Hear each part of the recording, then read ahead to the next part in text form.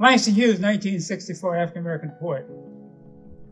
Langston says, there's a dream in the land with its back against the wall.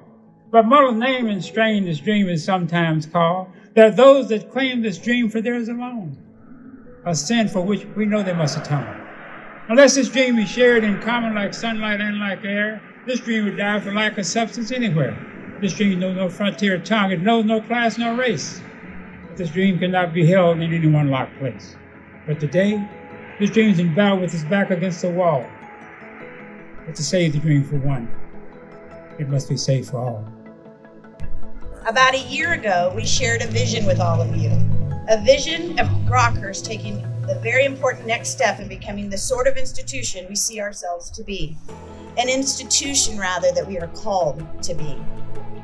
That's an institution in the city for good, walking with those on the margins.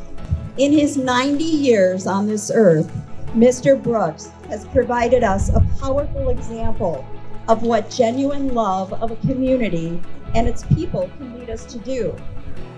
Though he was never a student, a faculty member, or a staff member here, Mr. Brooks is a consummate example of servant leadership in the Jesuit tradition.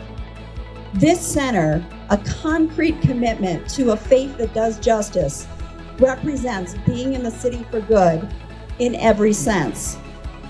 As a space where the campus community will both celebrate faith and pursue justice, it's only appropriate that it bears the name Alvin Brooks. In Jesuit education, and in particular here at Rockhurst, we talk a lot about the modus. And what the modus really means, or kind of makes us focus on, is that as we go through our life, we continue to need to go deeper into who we are and to what we are about. And that is what this building is going to help us to do here at Rockhurst and also in Kansas City. We're going to be able to go deeper because it's a space that's going to allow faculty and students and community agencies to come together to have creative and dynamic conversations about issues of justice and how we serve those in our city. And not only serve, but how to think critically and reflectively of why we have injustices and how we need to deal with them in our society.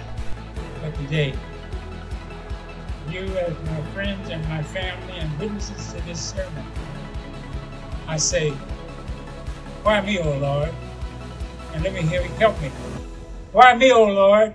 Why not, Lord? Thank you so very much. God bless you.